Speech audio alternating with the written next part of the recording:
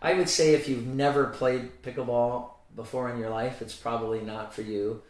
But what makes pickleball so great is the learning curve is quick.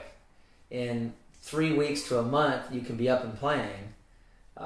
Yet you could spend your lifetime trying to master the toughest skills. So the curve is anyone can be good enough to enjoy themselves in a couple weeks or months, and then you're pursuing excellence forever.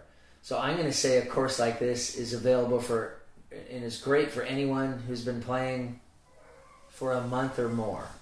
There's many parts of the course, plays covering overheads, running down lobs, where to hit the ball after you cover a lob, how to shake and bake, when to poach, how to move with a partner, how to pick a partner. There's many chapters like that are designed for the highest level players. So no, it's not for only beginners. It's not for only the best.